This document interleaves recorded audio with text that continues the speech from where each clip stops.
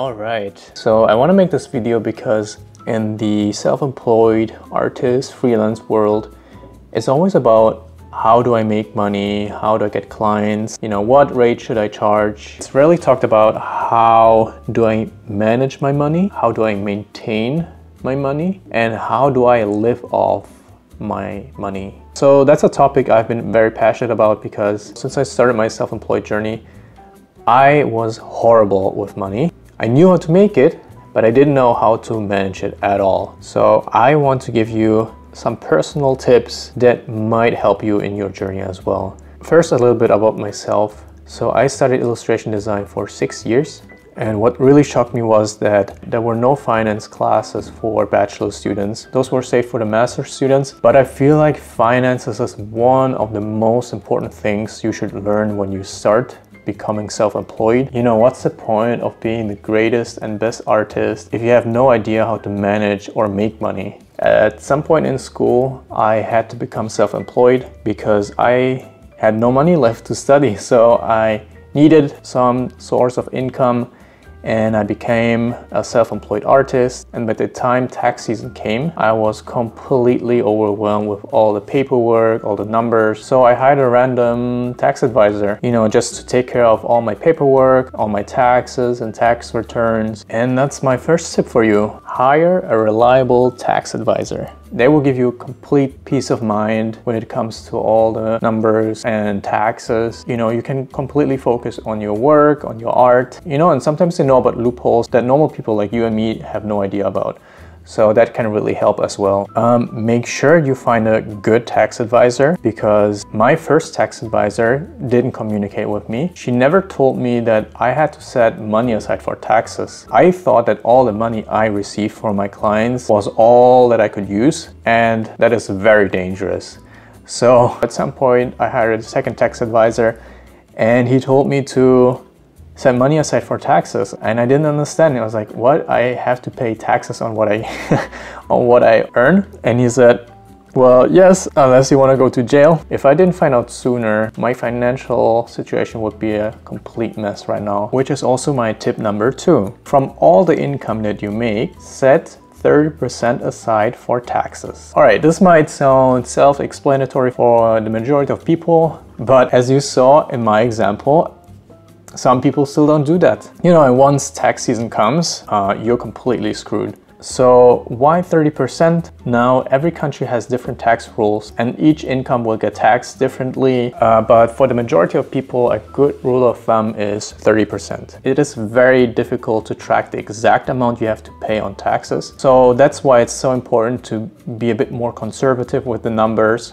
So in case you have to pay a bit more, you have a little bit of a buffer. All right, the next tip I have is probably the biggest of all, and that is budgeting. So for self-employed or freelance artists, our income can fluctuate a lot. We usually don't have a steady income. So how do you budget? If you're thinking about becoming self-employed, first, make sure you know what you need to survive. That means everything from rent, food, utilities like your internet, water, electricity, groceries, and your savings. Basically everything, even toilet paper. So first write down what you need on a monthly basis. Post-tax, once you have that number, we can start budgeting. There's many budgeting techniques, but one that I personally use myself is called the 50-30-20 rule. All right, so what does it mean? 50 means 50% of your post-tax income goes into your needs, 30% goes into your wants, and 20% goes into savings.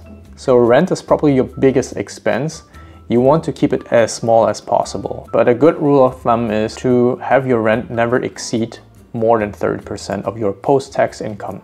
So now that we know how much we need on a monthly basis to survive, you can then calculate what you need as your hourly rate. So for the sake of the video, I will take the average annual living wage in the US per single person, which is $57,200 US.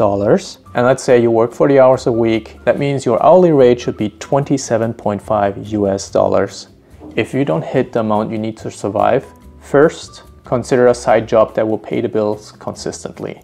and then you do your freelance business on the side until you're successful enough to be self-employed on a full-time basis. All right, tip number 4. So once we established our budget and needed income, we should focus on building an emergency fund next. As the name implies, this chunk of money should only be dedicated for emergencies. You know, let's say your appliances break, you need to buy a new fridge. That's what the emergency fund is for. So depending on your current situation, you should aim to save around 3 to 6 months of your post-tax income. Based on the previous average living wage in the US of $3,300 per month, that would be an emergency fund of roughly $20,000, which should cover an emergency of 6 months. So $20,000 might sound crazy, but especially for self-employed people, you know, worst case scenario, you can't work, you have no clients to work for, you have that emergency fund you can rely on. If you have to use that emergency fund, your next goal is to refill that emergency fund, so it never stays empty and is always available. So that's why it's called an emergency fund, because you never know when the next emergency will come. In case you're wondering where you should keep that emergency fund, I would recommend to leave it in a high-yield savings account. So what's a high-yield savings account? A high-yield savings account is a deposit account where the interest is higher than a traditional savings account. So something like a 2.5 annual percentage yield, or APY, is considered high yield. Obviously, the higher interest you get on your money, the better. There are different banks in every country, so I can't really recommend one bank that works for everyone. So I would suggest to do some research in your country and see which bank gives you the highest APY on your money. So what I heard in the US is the SoFi Bank is quite good. It gives you 4.6% annually on your money. So, you know, just by having your money sit in that account, it will generate 4.6% annually. Because I don't live in the US and the bank that I found in my country works the best for me is Trade Republic. That gives me 4% on my money. So let's say you have $1,000 in your account. After 1 year, you will generate $40 just by having the money sit in that account. All right, my final tip might sound a bit scary to some, but it's so crucial if you want to maintain a comfortable life in the future. So once we have established everything we talked about before, you want your money to make more money. Again, I'm not a financial advisor. This is something I've been very passionate about in the past year, and I've done a lot of research that works for me. So I just want to share with you what I'm doing. So this process is very slow, but if you start early on, you will basically be set for life. Remember the 20% we have in our savings from the 50-30-20 rule? So these 20% go into savings. You want to take that money and invest it. So I've never thought about investing my money as well. I always thought it's something rich people did, but it's something everyone should do. I don't want to go into much detail on how to invest that money, because everyone has their preference in what they want to invest it in, you know, real estate, stocks, and all that stuff. I personally have my money in index funds that I pay in monthly, and by the time I retire, I should be living comfortable. And yeah, but if you don't know where you want to invest that money right now, just leave them in the high yield savings account that we talked about. Let it grow for a bit until you know what you want to invest it in. So these are my 5 tips for basically anyone, you know, whether you're self-employed or you work for a company. I think everyone should start treating their money this way. So let's be financially mature and stop spending our money irresponsibly.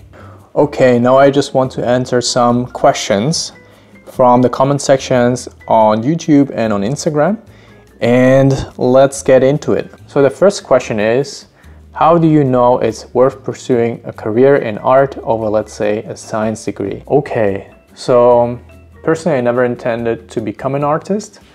I first studied architecture, and after a few weeks I immediately knew it was nothing for me and I dropped out. So I only knew art was the right direction once I dropped out of architecture school. So in my case, I knew that the art direction was the right one because I didn't want to become an architect. If you have the opportunity to experience the science direction first, you might immediately know if that's the right direction or not. If not, you could drop out and then pursue your art direction. How do you manage finances, as freelancers tend to have irregular payment schedules?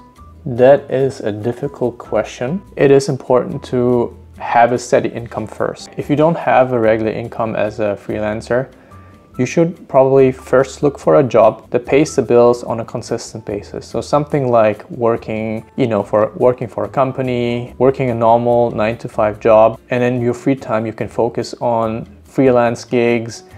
And over time, until you reach the point where you have enough clients to sustain yourself, then think about switching. The key is to find clients that you can work with on a monthly basis. This will basically become your steady income. Another point is you should diversify your income as well. So in my case, I have enough clients to pay all my bills, and every additional client that I get is basically a bonus. Then I have my prints that I'm selling on the side. I have my clothing brand, and eventually this YouTube channel might give me some income as well. Do you have some equations or percentages you try to hit when pricing a piece? So I think you're referring to my art prints. I basically want to distinguish myself from all the sites like Society6 or Redbubble that are basically print-on-demand sites. I want my art prints to be more premium. That's why I look at certain artists where I feel like I'm in the same niche and price my paintings accordingly. Interested in your daily rates more or less? I always think it's better to price project-based. The reason why I think project-based is better than hourly-based, and specifically Chris Do talked about this, if you charge hourly instead of project-based, you will get punished for being better. Let me explain what this means. So for example, you need 10 hours for project A. Let's say you charge $50 per hour.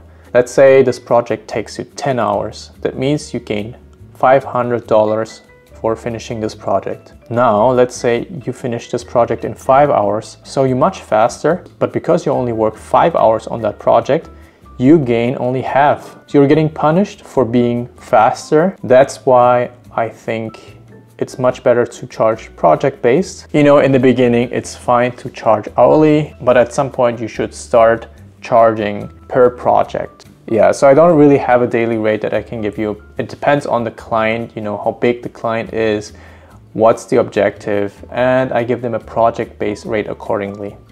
Yep, but that's pretty much it. So if you have any financial questions as freelancers, self-employed, or artists, please let me know and I will try to address it in my next videos. Even better, if you have a financial situation that you want me to talk about, let me know, and I think it might also help other people. Contact me via email or write a comment down below. Alright, and that's it for today. Talk to you soon. Bye.